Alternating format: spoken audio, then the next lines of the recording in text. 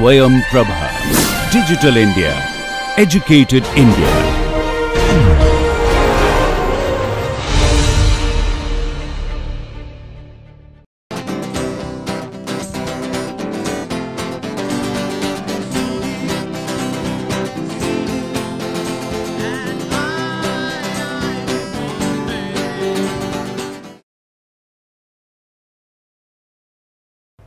So, we have considered system of linear equations. Now, we consider single equation f x is equal to 0, where f is any function. We are going to consider methods such as bisection method, then Newton's method, secant method, and a variation of secant method which is known as regular falsi method. The bisection method is simplest method, but the drawback is the convergence is going to be very slow. Newton's method, when it converges, it is going to converge fast. It is going to converge what is known as quadratically. In the case of Newton's method, one needs to know what is the function value and what is the derivative value. So, if the computation of derivatives is difficult, then the Newton's method is not advisable. Then one considers what is known as secant method. The price one pays is the secant method will not converge as fast as the Newton's method. Now, these methods, they are not going to converge unconditionally. It will be only under certain conditions. If you have chosen your starting point appropriately, then it is going to converge. But when it converges, Newton's method converges fast, and that is going to be the best method. Now, this Newton's method, secant method, these are based on the idea that f is a general function. So, finding its 0 is difficult, but if f is a linear function, that means if it is a straight line, then we know how to calculate its 0. We have to see where the straight line crosses x axis. So, one approximates the given function by a straight line, and that gives us the Newton's method and secant method. These methods, they are going to be useful when one considers the eigenvalue problems. So, in case of eigenvalue problem, one needs to find zeros of polynomial. So, let me first explain what is the bisection method. Also, when we want to analyze the convergence of Newton's method, convergence of secant method, it is useful to connect the 0 of a function to a fixed point of a function. So, if f of c is equal to 0, then we say that c is a 0 or root of our function f. If f of c is equal to c, then we say that c is a fixed point.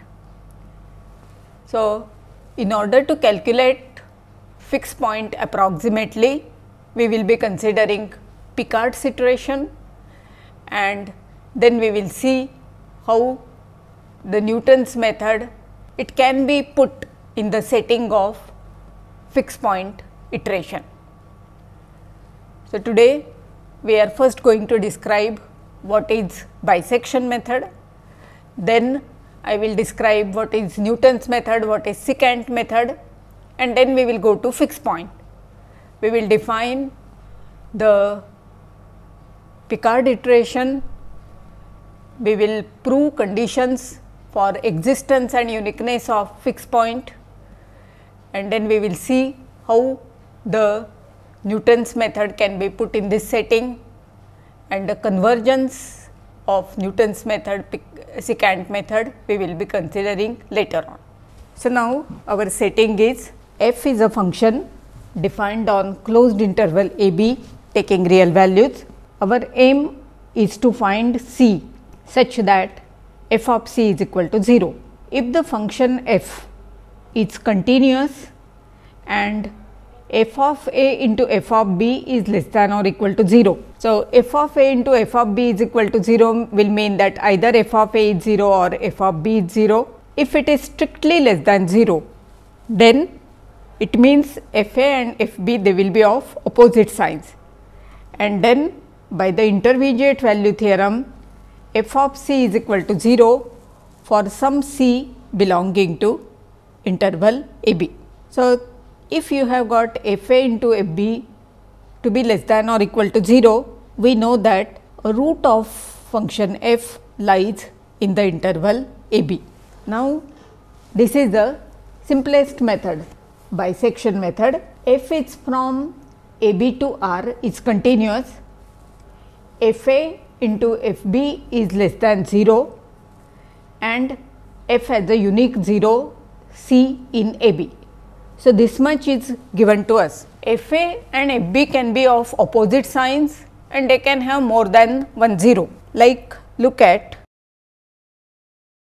this is say point A, this is point B. So, I have got f a into f b is less than 0 and then there is this 0 and this 0. So, there are 3 zeros. So, in the bisection method we assume that we are given that f has a unique 0 c in a b. So, the method is look at the midpoint. If f of m is equal to 0, then fine, c is equal to m. Otherwise, either f a into f m is less than 0 or f m into f b is less than 0.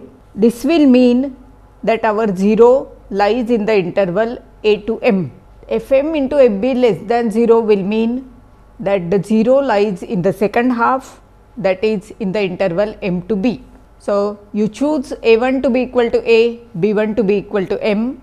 In this case, in the other case you choose a 1 is equal to m and b 1 is equal to b. So, we started with the interval a b, we subdivided it into two equal parts. We know that our function has got only one 0. So, if the midpoint is 0, then fine, then we have found the 0. Otherwise, our 0 will be either in the interval a to a plus b by 2 or it will be in the interval a plus b by 2 to b, and that can be checked by looking at sign of f of a plus b by 2, f of b. So, when the two end points are of the opposite sign, that interval is going to contain our 0. So, starting with the interval a b, we have found an interval of half the length which contains our 0, and then you continue. Suppose it is in the first half, that means a to a plus b by 2, divide it into two equal parts.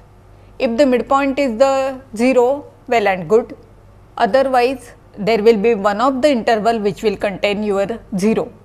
So, take that interval. So, it is a very simple method, easy to apply, only the convergence is going to be slow. Like this way we are constructing the sequence of intervals a n b n, and both a n and b n they are going to converge to c as n tends to infinity.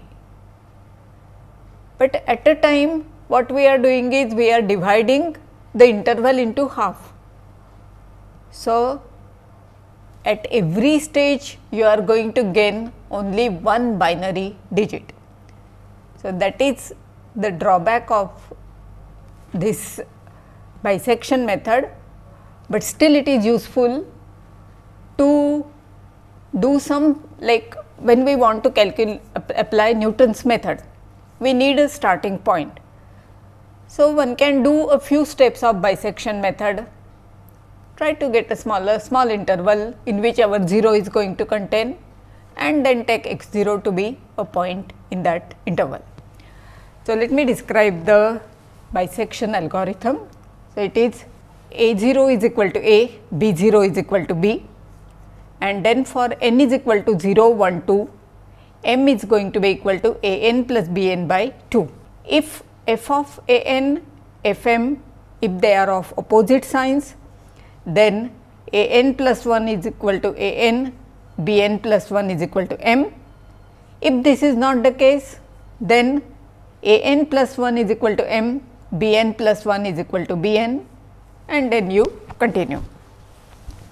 So, in this algorithm, one can give a statement that if at any stage f of m is equal to 0, then you stop. Another stopping criteria one needs to give is when to stop. So, then either you have to specify the value of n, the maximum value, or you can give it in terms of the, say, length of the interval. Like when the length of the interval, say it is less than 10 raised to minus 6, then you stop. So, you have to give the stopping criteria. So, this is the simplest method which gives us an approximation to a 0 under, I have said, under the condition that it should be continuous function and it should be given to us that there is only one 0, but it can be modified. Like suppose it has got more than one 0, like if they have opposite signs, the number of zeros is going to be odd and all. So, one can modify. So, this is bisection method in the simplest form, and the convergence is going to be very slow. So, now here is an example, f x is equal to x cube minus x minus 1, x belonging to 1 to 2. It being a polynomial, it is continuous. F at 1 is going to be equal to minus 1, f at 2 is equal to 5.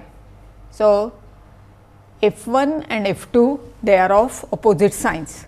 The derivative of f is given by 3 x square minus 1, and in the interval 1 to 2, it is going to be bigger than 0. Now, if the derivative is bigger than 0, that tells us that f is strictly increasing. If it is strictly increasing, it has a unique 0 in 1 to 2. So, all the three conditions are satisfied.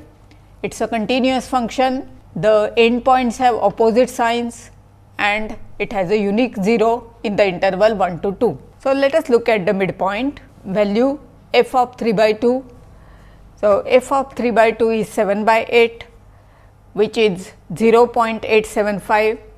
So, this being positive and f of 1 is equal to minus 1, these being of opposite signs, our 0 is going to lie in the interval 1 to 1.5, and then one can continue this and obtain an approximation to 0 of our function. So, this is bisection method, and now let us describe what is Newton's method. So, we have got a function. Let us assume that the function is differentiable and at no point the tangent is becoming horizontal. So, that means the derivative is not vanishing. I am telling you sufficient conditions. So, you have interval a b. You start with a point x 0. At x 0, look at the tangent to the curve at x 0. See where the tangent cuts the x axis. Wherever it cuts, that is going to be our point x 1. The next step is consider tangent to the curve at x 1. See where it cuts x axis, that is going to be our x 2, and so on. So, this is going to be our Newton's method. You have to start with some point x 0 and then you approximate your function by a tangent. Look at the 0 of that tangent or where the tangent crosses x axis, that gives us our next point. Now, whether this converges or not, we are going to study this later on in detail. At present, I just want to describe what is Newton's method. I said that the tangent should not be horizontal, because if the tangent is horizontal, then it won't cut the x axis, it will be parallel to the x axis, and then we cannot proceed. So, that is why one assumes this thing. Another important thing will be that I start with x 0. My function f is defined on interval a b. I am starting with a point x 0. I am looking at the tangent to the curve at point x 0, and then I look at the point at which the tangent intersects the x axis. So, this point of intersection can be outside the domain of our function. So, these things we will see more in detail. So, at present let us assume that we do not face such difficulties, and then that describes our Newton's method. And another thing is, in the Newton's method we will assume that it has a simple 0. That means f of c is equal to 0, but the derivative does not vanish. So, here is the graphical representation. This is the curve. So, this is our function f. The intersection is the point in which we are interested in. You start with x 0.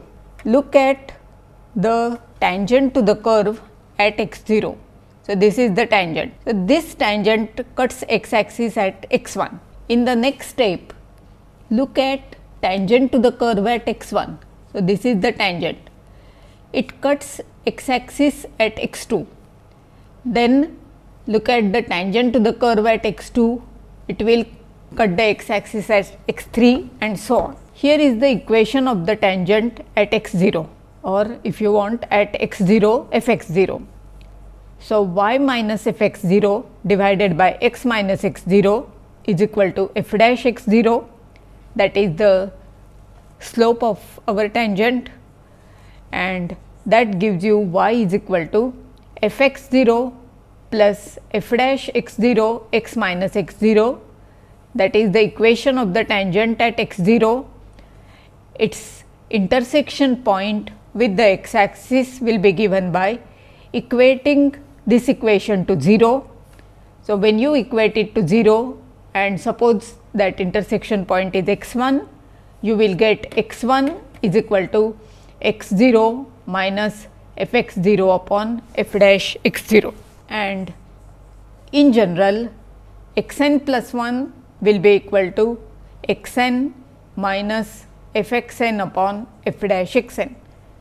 X 0 is the starting point, it is given, or we choose the starting point x 0, and then you get this. Now, I said that the Newton's method is, we are going to consider it for a simple 0. So, we have got f of c is equal to 0, f dash c not equal to 0. So, suppose our function f dash is continuous, then if f dash c is not equal to 0, in a neighborhood of c, f dash x also will not be 0. So, this condition that our iteration is x n plus 1 is equal to x n minus f x n upon f dash x n. So, whenever f dash x n is 0, our procedure is going to break down. But then if you are assuming that f dash c is not equal to 0, your function f dash is continuous, and if you are remaining in the interval around c, then this condition will be satisfied. So, now whether you remain in the interval or whether you remain in the neighborhood, that is another point. So, for that we will have some sufficient condition. So, in fact, for the Newton's method, the starting point x 0, it is going to be a crucial point. Now, in the Newton's method we need f dash of x n. Now, the function may not be easily differentiable. In that case, what we can do is, we can replace f dash x n by a divided difference. We had considered the numerical differentiation. We had f dash at a is approximately equal to f of a plus h minus f a divided by h.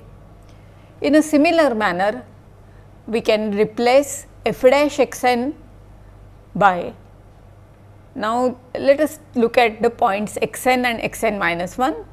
So, f dash x n will be approximately equal to f x n minus f of x n minus 1 divided by x n minus 1.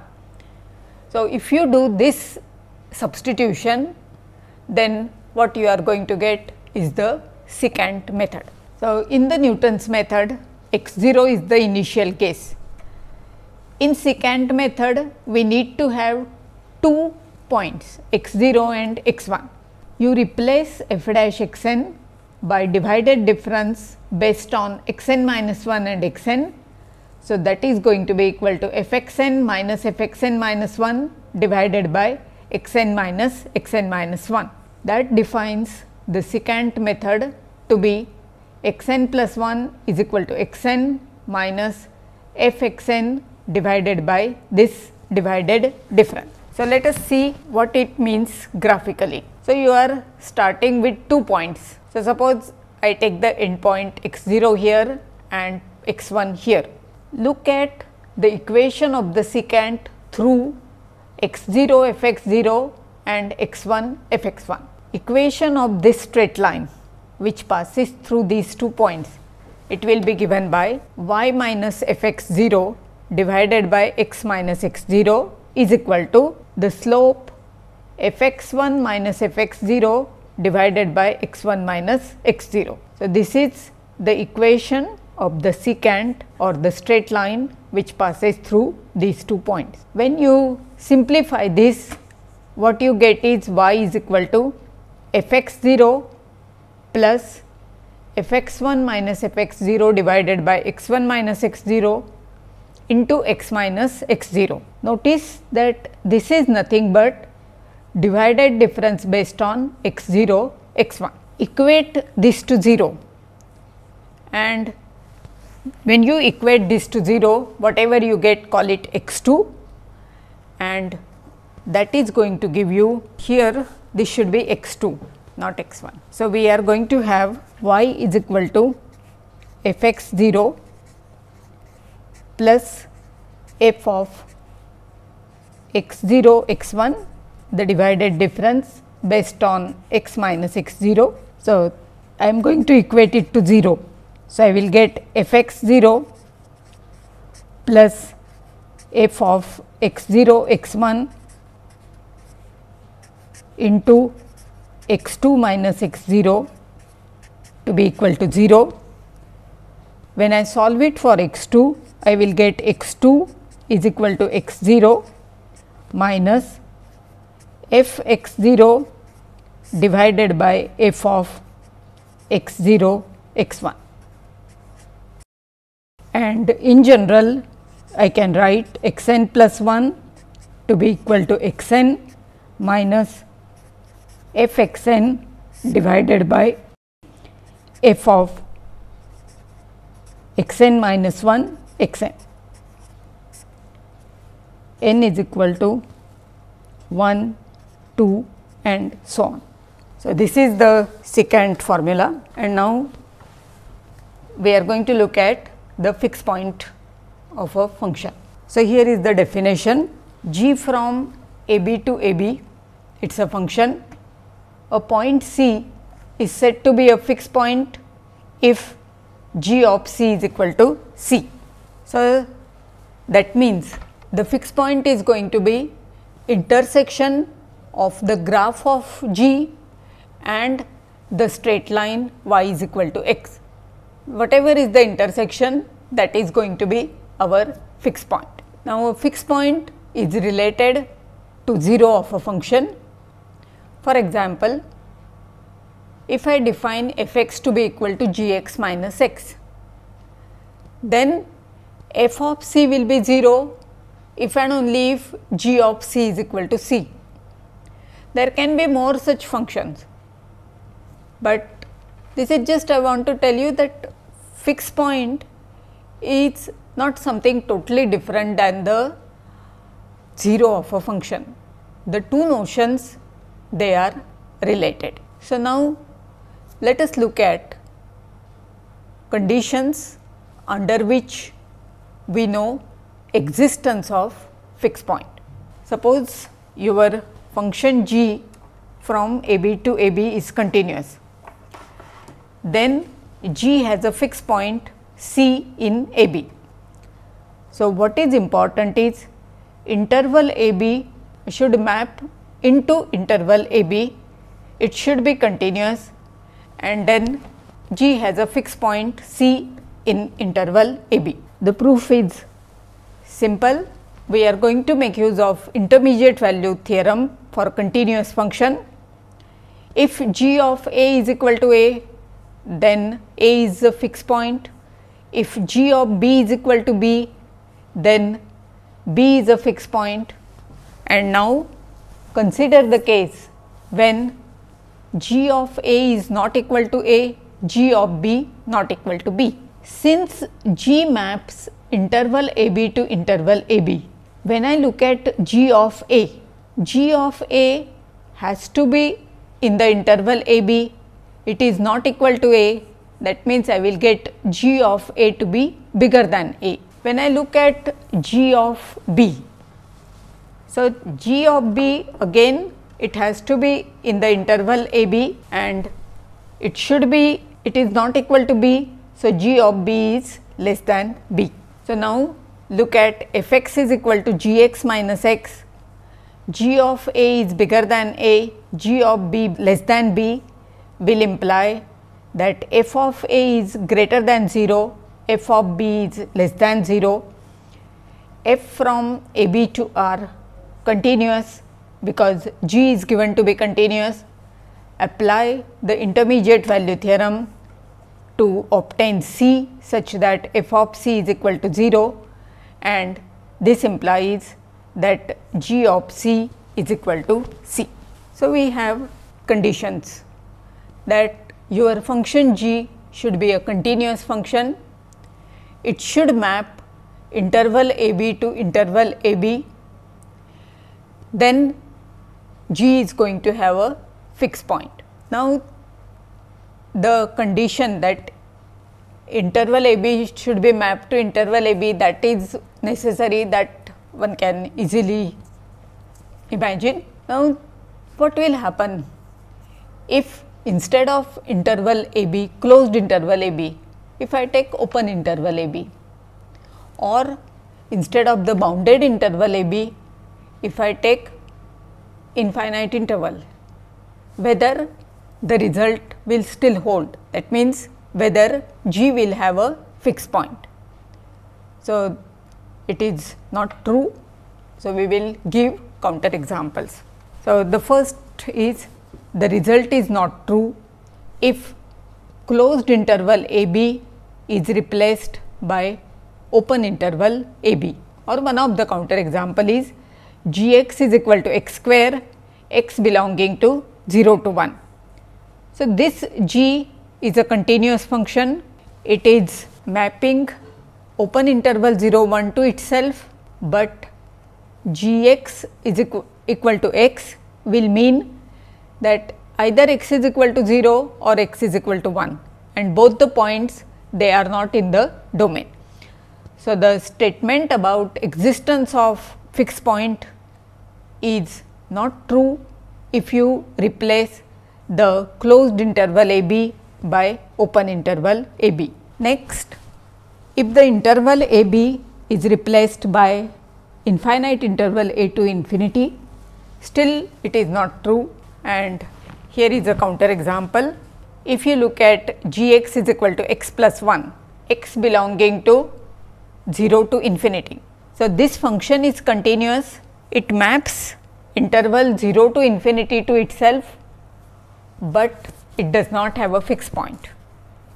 In this case, the function had fixed points, but they were not belonging to our domain. Here g x is equal to x plus 1, it is the translation. So, it does not have fixed point at all. And the third is continuity, that if g is not continuous, then it need not have fixed points. So, this you can define the easily. What I have done is, I defined g x is equal to x square, x belonging to open interval 0 to 1. I know that this function's fixed points are 1 and 0. So, what I do is, I define g x is equal to 1 when x is equal to 0 and 0 when x is equal to 1. So, I do not need the function to be continuous. So, this function, when the continuity is violated, then it need not have fixed point. So, this is about the existence. Now, what about uniqueness? Whether a fixed point is going to be unique. Now, there can be more than one fixed point, like look at our example g x is equal to x square on the closed interval 0 to 1, then it has got two fixed points. If you look at function g x is equal to x on interval, again say closed interval 0 to 1, then it has got infinitely many fixed points, and you can easily construct an example when it has got a unique fixed point. So, now what we want to do is, we want to find a sufficient condition which will guarantee uniqueness of the fixed point. Now, that condition is going to be in terms of the derivative. So, for the existence of fixed point, continuity was enough. It should map the interval a b to a b should be a closed and bounded interval, and it should be continuous. Now, we are going to show that if in addition g is differentiable on open interval a b, then and if the derivative modulus is less than 1, then it has a unique fixed point. And the proof is straightforward. What we are going to do is use the mean value theorem, that if you have got g c 1 is equal to c 1, g c 2 is equal to c 2, then consider g c 1 minus g c 2, apply mean value theorem and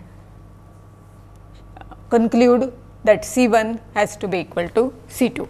Here is the uniqueness of the fixed point. G is a map from a b to a b, continuous map. It is differentiable on open interval a b with modulus of g dash x to be less than 1 for x belonging to open interval a b, then G has a unique fixed point in a b. Existence is already proved. So, let us look at uniqueness. So, let G c 1 is equal to c 1, G c 2 is equal to c 2. For c 1 and c 2 in the interval a b, c 1 minus c 2 will be equal to G c 1 minus G c 2.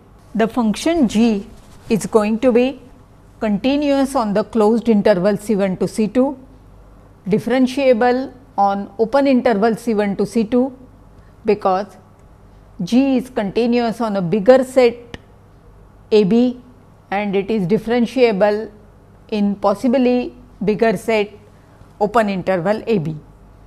So, by the mean value theorem, this is going to be equal to c 1 minus c 2 into g dash d, where d is some point in the interval c 1 to c 2.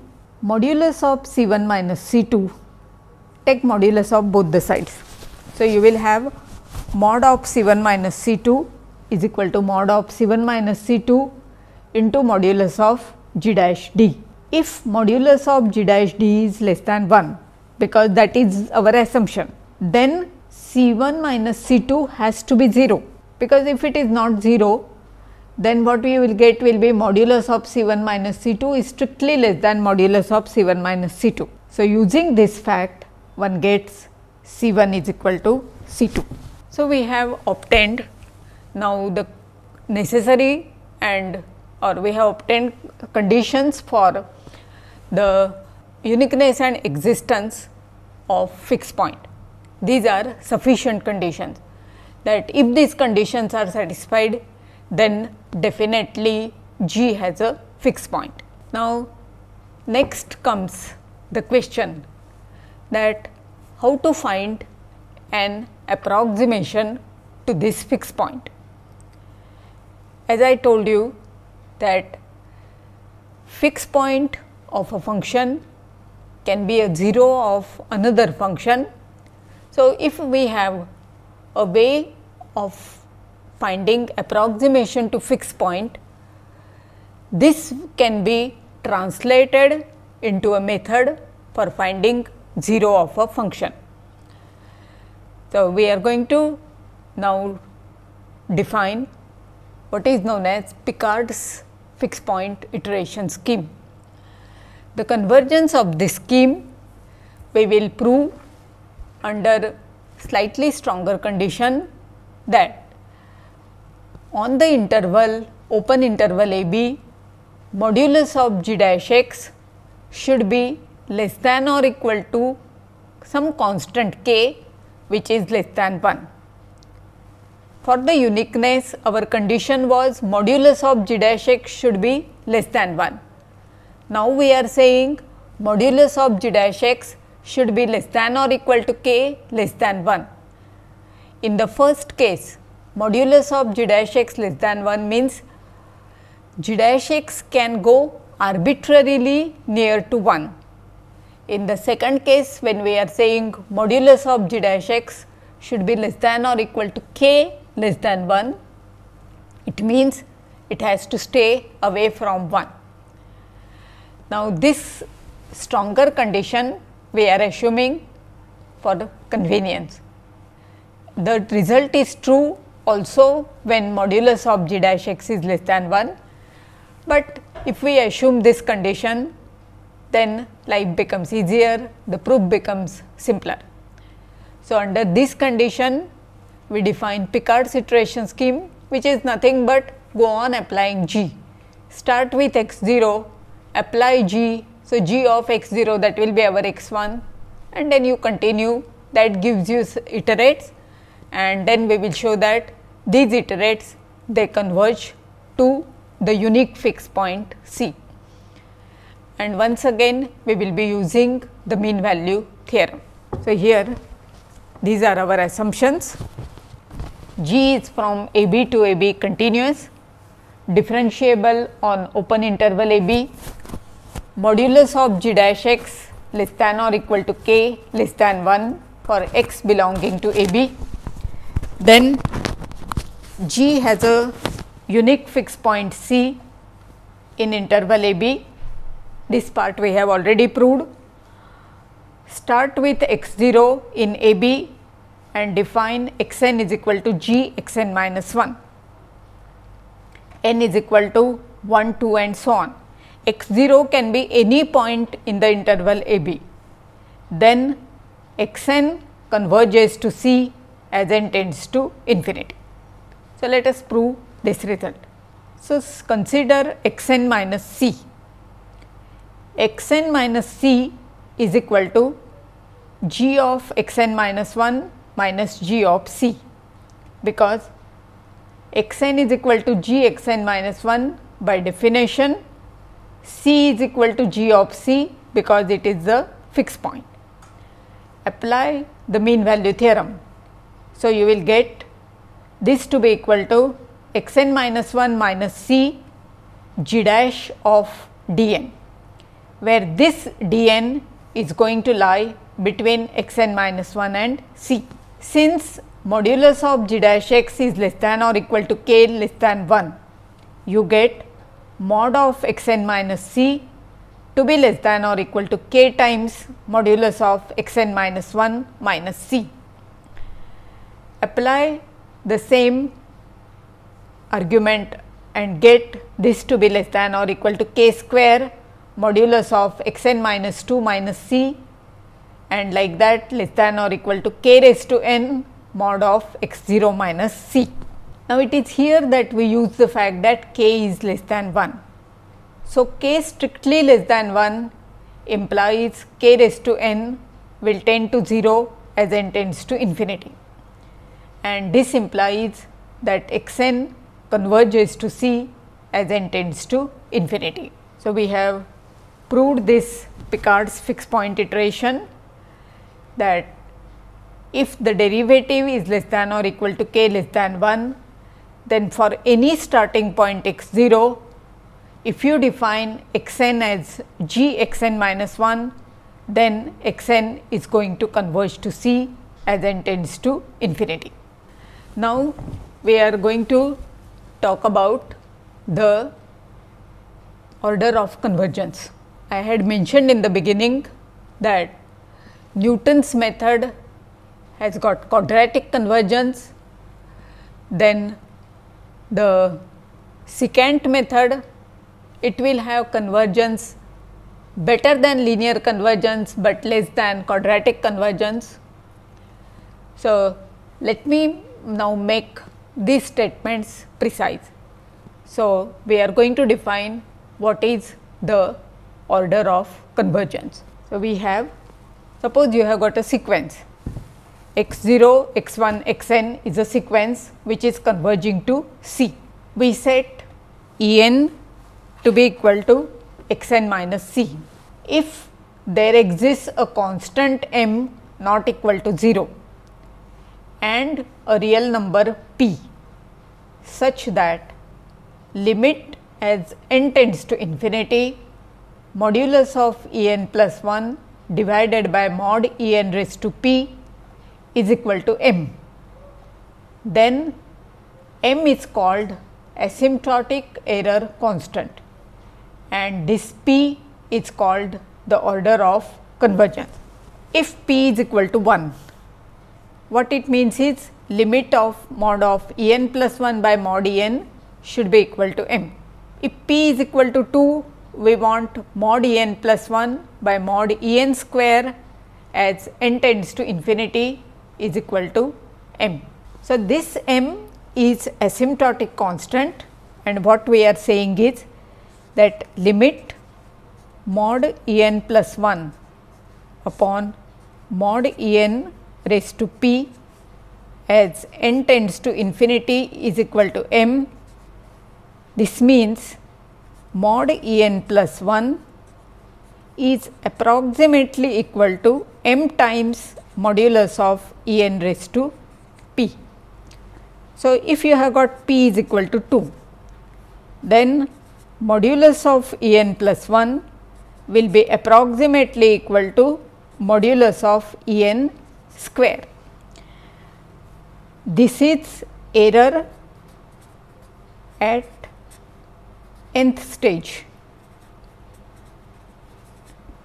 This is error at n plus first stage. Our error is going to be small. So, I can assume mod E n to be less than 1. So, here whatever is the error at n stage, at n plus first stage it is becoming approximately square of that. Since mod E n is less than 1, mod E n square will be still smaller. So, this will be the quadratic convergence.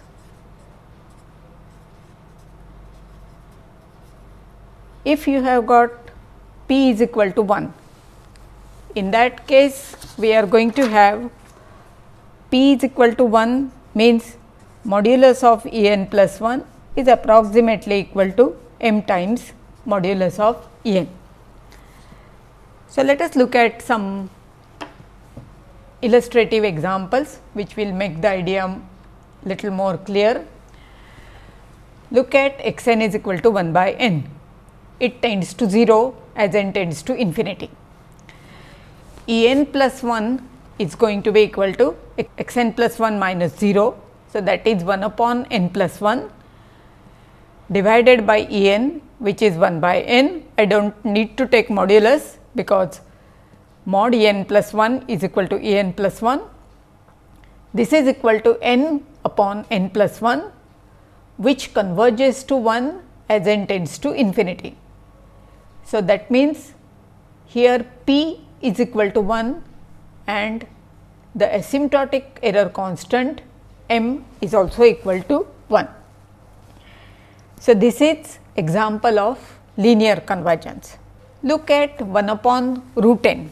This 1 upon root n also will tend to 0 as n tends to infinity. When I look at E n plus 1 by E n, this is going to be equal to root n by root of n plus 1. The limit of this as n tends to infinity is again equal to 1. So, for 1 upon root n also it is a linear convergence with p is equal to 1 and the asymptotic error constant m is equal to 1. Here is the third example.